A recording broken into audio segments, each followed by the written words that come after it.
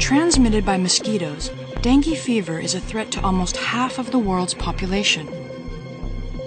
Dengue is a major public health problem, particularly in Latin America and Asia, where outbreaks occur regularly.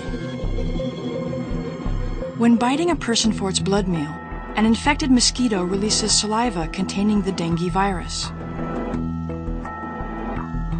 Once in the body, the virus infects the immune cells in the skin tissue.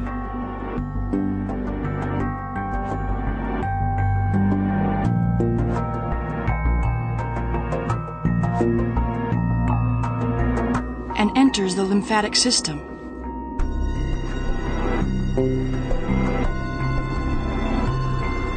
The viral infection can then trigger a strong inflammatory reaction.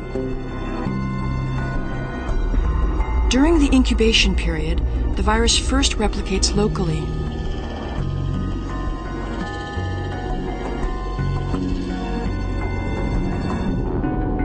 And then spreads into the bloodstream of the infected person.